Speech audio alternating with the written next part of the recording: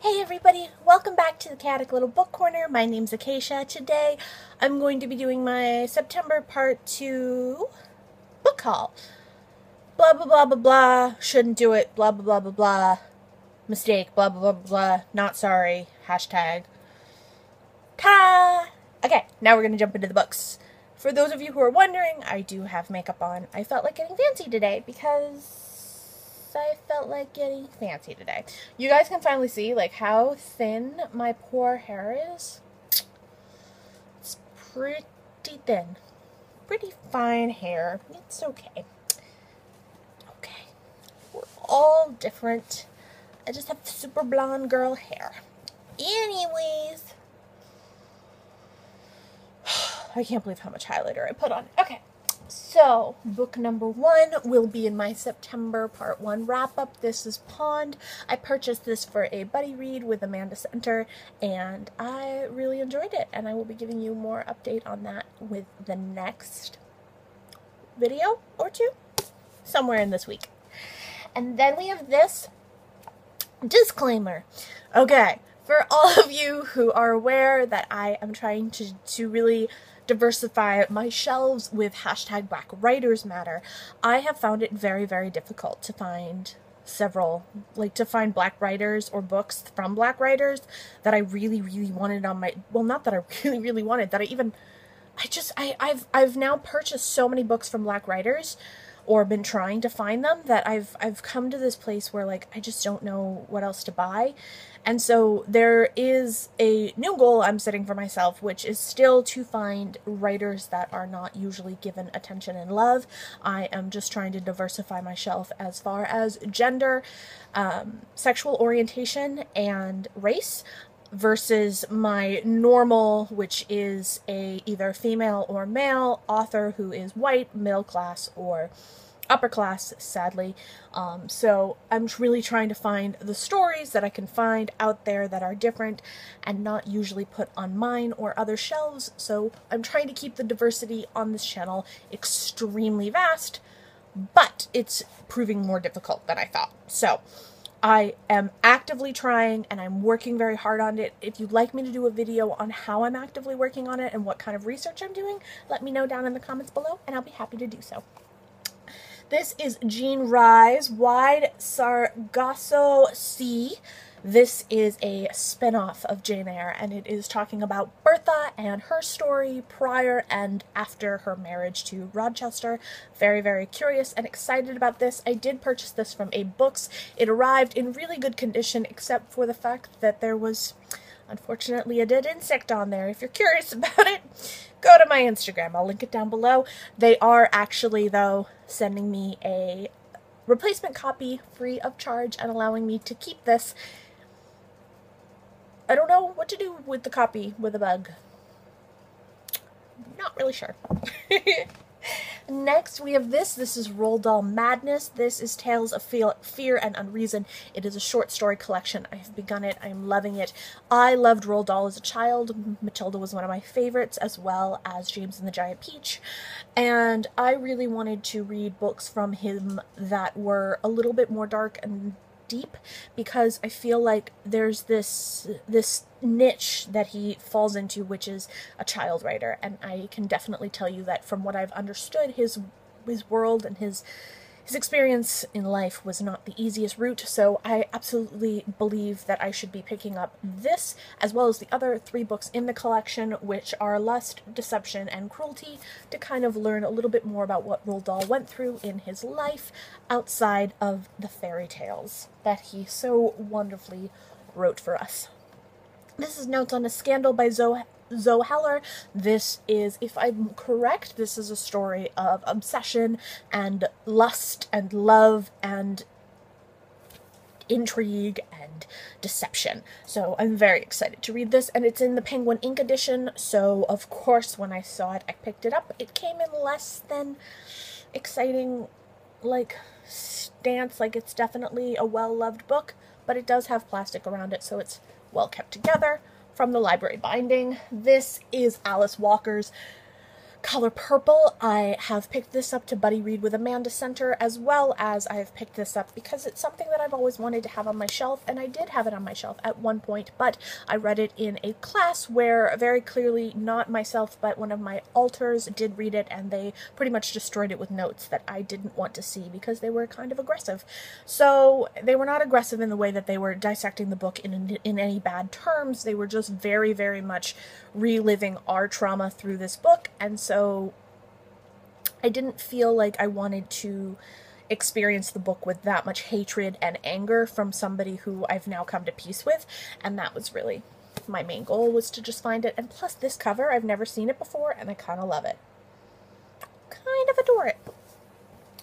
Next we have this. This is Henrik Ibsen, A Doll's House and Other Plays. This is the Penguin edition. I actually ordered 2 The Dollhouse editions of this play. One is just the play, one is this and other plays. So this one is translated by Peter Watts, so I'm very excited. I've begun the play and I've very much enjoyed it, and I do know that Hannah Tay recommends this, and so does Amanda Center, so obviously it's made it to my list, and they were both really cheap versions, so I liked both covers, so I got both covers. Here's crossing my fingers that I like the book. Next, we have this, which is I Am Malala, the girl who stood up for education and was shot by the Taliban. I have watched the film, I have listened to the audible, but I never purchased it, and I felt really bad because that is the best way to give your approval and, like, of support, is to give the information that you are actually buying it and giving it attention. So obviously this needed to be on my shelf anyway because it is such an important book and such an important feminist piece of literature and education and all of those things and diversity. So I'm very happy to have that now. Next we have this. This is The Knife Drawer, and this is by Padrika Torrent, and this I'm very excited about. It is a fairy tale madness sort of reimagining, and it just looks like it's going to be weird and awkward and dark and whew, all the things that I love. So I've definitely picked this up. I picked it up as a used copy. It is in pretty fair condition. The binding of it is, well, first of all, it's from a library, so there's actually damage on the inside from where the library card was. Sad face. But otherwise, it is in really good condition, and I'm very happy with it. A lot of you guys have asked me, like, how do I buy so many books? Because I don't have money, really, aside from what I do get to kind of support myself in a general way. And the way that I do that, if you guys want me to make a video more in depth about it, I am absolutely willing to. And just let me know in the comments below. But for the most part, I just buy used books. And when I buy a full price book, I buy it, well, let me rephrase that. When I buy a new book, I buy it with coupons. So I actually do 98% of my shopping online. 98% of the shopping that I do online is for used books, and then I get cash back for what I do. And I use the cash back to pay for new books. That's how I do that. I don't know if that's even interesting to you guys. This is Tipping the Velvet by Sarah Waters. This is my first Sarah Waters, and this is in the edition that goes with the collection that I have already one of, which is Slammerskin by Emma Donoghue. I love this edition size. These, I believe, are stories about women coming of age. The only other one that I really want is I Know Why the Caged Bird Sings by Maya Angelou. Other than that, I can't say I'm going to pick the rest of them up, but they just look really pretty. They're very pink and beautiful, and I mean, Virago really kind of knows what they're doing. And yes, again, a library book. Lots of library markings, but I am okay with it at this moment. This is Humanly. I found this finally. It took me a really long time to find this one. This is by Stevie Edwards. It is a poetry collection which is based around confronting the ideas of living with mental illnesses, past sexual trauma, dislocation of yourself, grief, and chronic looming of psychiatric wards.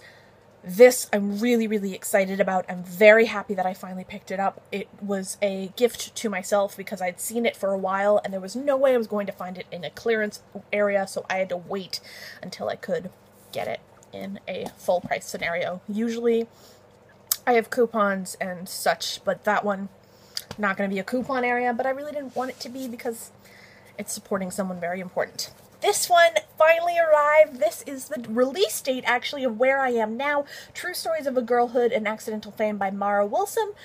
You guys know this face. If you don't, you need to go watch A Simple Wish, Miracle on 34th Street, Mrs. Doubtfire, and Matilda, among others, and I am so grateful and so excited to have this. I pre-ordered this, but if I'm correct, my sister is going to the launch as well. We both grew up with Mara, so we really, really, really love her, and my sister is living in the Boston area, and I think Harvard Bookstore is having her come today and sign books, and my sister, if I'm correct, is getting me a signed copy. If that is the case, this book will be going up for giveaway here on my channel because I purchased it and I want to share the love with you guys, and I would want my signed edition, but I wouldn't want a second edition that was just sitting here on my shelf being unread. So I'm not going to touch this or open it until I know whether or not I have the signed edition, which I'll know by Saturday. If I do have the signed edition, this will be going up for giveaway next week. You can look forward to that. Then there's this. I can't remember if I've already hauled this or not, but who knows? This is, okay, listen, I know I could go back and watch my other hauls, and I did, but I don't remember what I watched. I remember everybody else's video, but my own videos somehow just seem to not stay in memory. I should probably look into that with the dissociation, shouldn't I? Alright, how does that make you feel? True confessions from both sides of the therapy couch, and this is edited by Sherry Amenstein, and this is a collection of essays, short stories from different patients and psychologists talking about their experience in the psychiatric field, as well as their relationship as patient and psychiatrist. I'm very excited about that. I've been in and out of the psychiatric world since I was about 6, so I've had some experiences.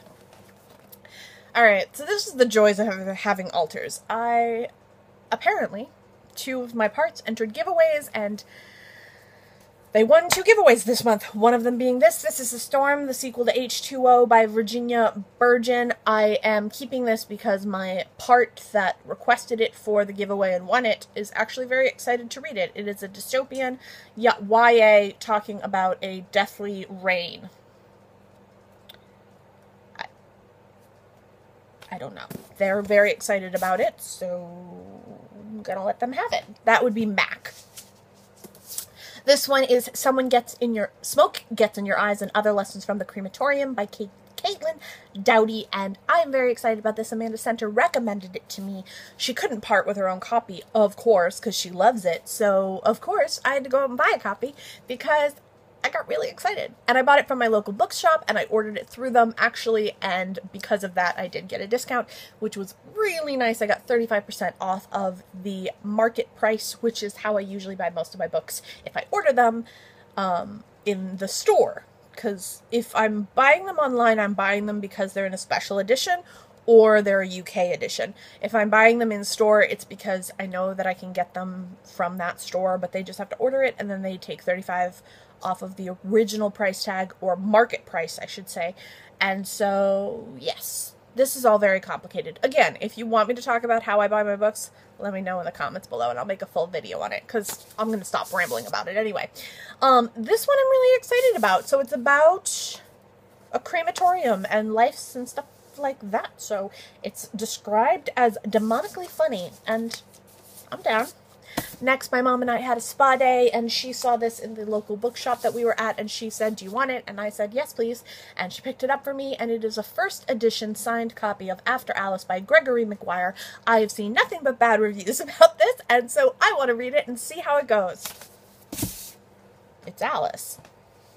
Next, Miss Amanda Center sent me a few lovely books. One of them is her copy, but I already owned a copy, so I've now taken my copy off of the shelf, and I've put it in a pile for her when she arrives in November, but I'm keeping the copy that is her original copy. If she'd like it the other way around, it's all good, but I already owned it. This one, though, I did not. This one I could not find in any used copies or editions that I really loved, and I really wanted this one, but I couldn't bring myself to purchase it for some gosh forsaken reason. I don't know why. This is John Connolly, The Book of Lost Things. Amanda said she enjoyed it, liked it, but didn't need it on her shelf, so she sent me her copy, and I'm so grateful.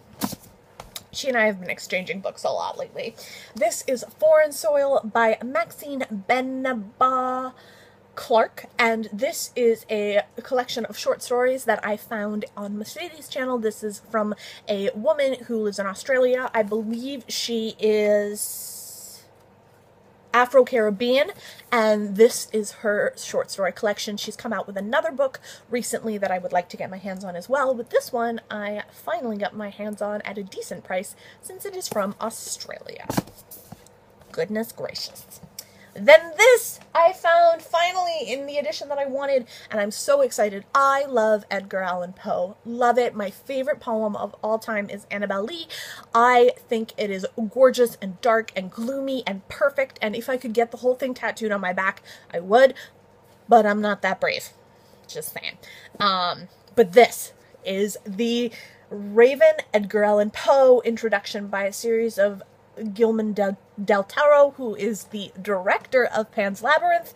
I am stoked. This is tales and poems and gorgeous, and the presentation of this edition is stunning. I am so in love, so happy, and I think it's the very last poem that is Annabel Lee, or in the middle somewhere. But anyway, yes, this is my baby. I picked it up because Halloween, Edgar Allan Poe, matching. Anyone who's seen The Raven with John Cusack, ugh, love that film. Love it.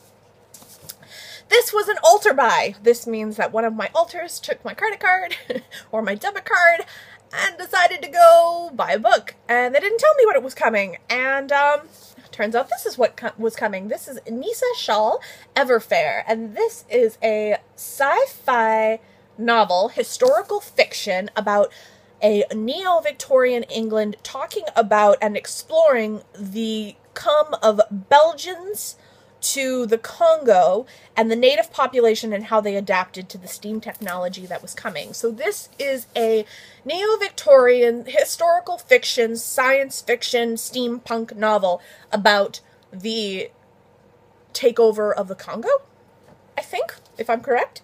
I love the cover. I'm very excited. I thank my part, whoever they are, for picking it up. So happy. Now, here is a fun story time. I am one of those people who, when I go out in public, people seem to just... I'm not saying that people flock to me in, like, a good way. Like, oh my god, what's your name? No. It's like, people seem to have an opinion about what I'm doing, and I just seem to, like, exude the openness that's enough that they think they can tell me their opinion. Not really sure why. So I went to a bookshop to waste some time between a visit with a friend and a doctor's appointment, and when I was there, I wandered around, I grabbed a coffee, and I really wasn't planning on buying anything, but then I saw this. This is The New Jim Crow, and this is Mass Incarceration and the Age of Colorblindness by Michelle Alexander. I was not planning to pick this up at full price, but when I saw it and I read the first introduction and the steam started coming out of my ears out of anger, I had to bring it home with me, but I didn't want to read it that day, but I knew whatever I was going to pick up, I was going to have to read in the car that day, so I was like, how am I going to just spend like $5 more and not be too upset about it? Well, that's where The Suicide Squad came in, so I picked this book up. It is the novelization of the film, which I've now seen 4 times, and it is by David Ayer. Now, I got to the cash register, and the cashier was like, are you buying these as a gift for someone? And I'm like, no. And they're like, what kind of class are you taking? And I'm like, I'm not. And they're like, well, then why are you picking this up? Do I look like I need a reason? Like, what is wrong with you? And then he's like, oh, and by the way, this is a great book. Tell whoever you're purchasing it for that they're really going to enjoy it.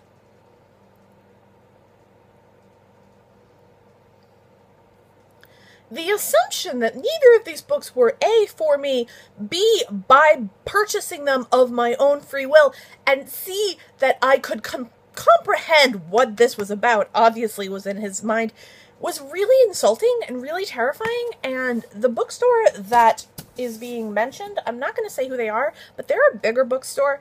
$1 million bookshop. They replaced my Borders. I'm not a fan of them, and the fact that they sell mostly Christian books anyway, and then they have the audacity to assume that me, a 20-something white girl, could not be buying a book based around the conversation of incarceration, race issues, and other such things is really offensive, and I probably won't go back to that bookshop, regardless of the fact that they do have some decent deals on used books. No, not used books, on books that are overstocked. I won't go back because I was too insulted, and unfortunately, they've lost a client.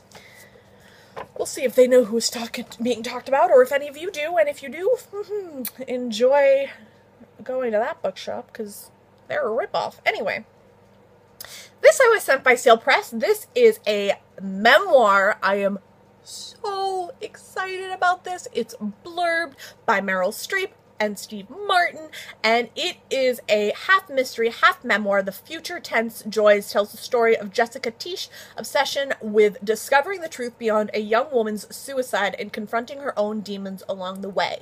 This is Future Tense of Joy, and it is by Jessica Tisch. I am stoked. Really stoked. This I found for 50 cents, and I left the thing on because I was so proud of myself. It's not normal, but that's fine. This is Bipolar Mania and Mania and Depression in American Culture.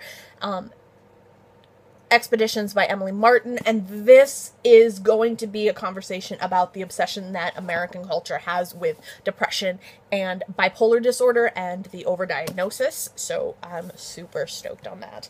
And I don't think that it's actually going to be, I think that there's the thing that I'm really curious about is, I don't think that depression and bipolar are overdiagnosed particularly, but what I do think is that bipolar and depression are kind of used willy-nilly by people who aren't actually diagnosed as a way to express sadness or stress, and that's actually really detrimental to the mental health community and the stigma around mental health. When you tell someone, oh, I was so depressed yesterday, and the truth is you were just really blah and didn't really feel like doing much, and you were just kind of sad, that's not the same thing as depression. It can be if you are diagnosed with depression or you are suffering from depression.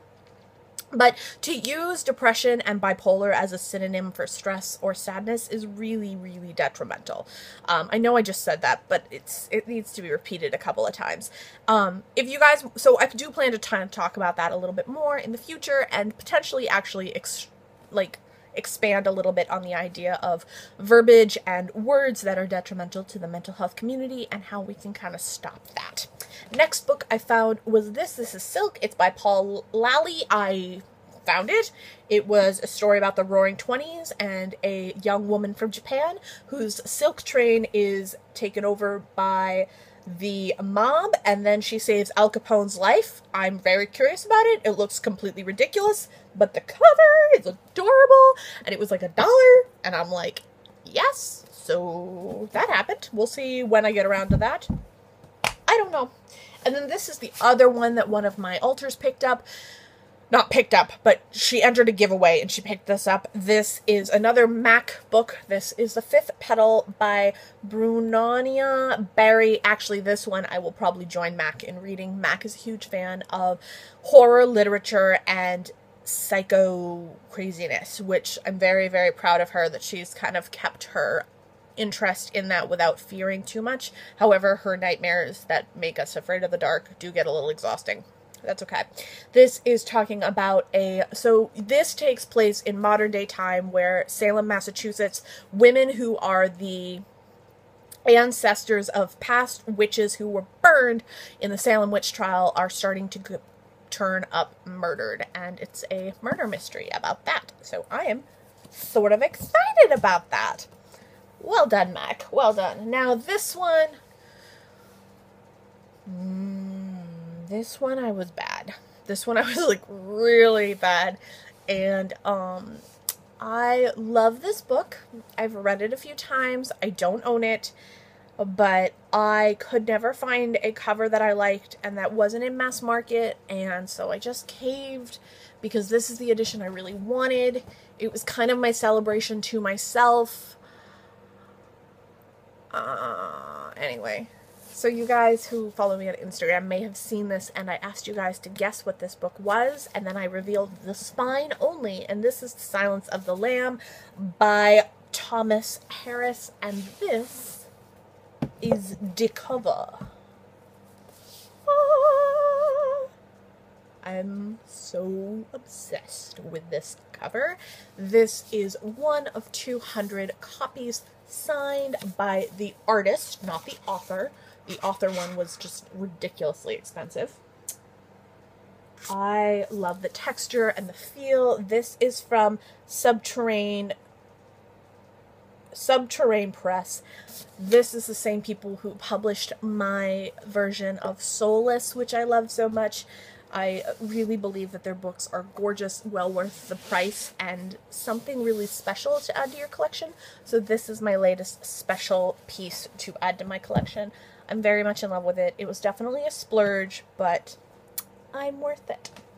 Last but not least, I picked up a picture book because my cousin is having a baby, and I went to a baby shop to pick up some baby shower gifts, and I saw this and I bought it, and then I thought about it and went, no, I'm not giving this to an infant. I want it.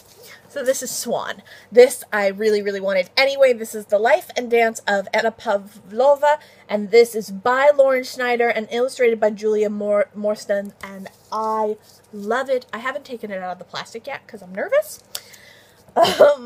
So shall we open it together? That's something to do? Shall we do that? I don't know. I feel like it's been shown on BookTube a few times, but for those of you who haven't seen it, taking it out of the plastic makes me so nervous. Ooh, it's a nice matte cover. I mean, that's some serious ASMR there. And paper love. Yeah, this is gorgeous. Gorgeous. Oh, so happy. So yes, this will be added to my collection of books for small children that I have, or should I just say graphic books that have, the naked cover is the same. Guys, it's gorgeous. Okay, I'm good now. There's foiling on the wings. I'm not gonna lie, I would consider getting that tattooed. No question, because that's beautiful. Stunning. Alright guys, this again has been a longer video, but I think there were about 25 books, so there's really no way around that. 27 minutes to 1 minute a book? Yeah, there was really no way around that. But guys, I will see you guys in my next video. I will talk to you soon.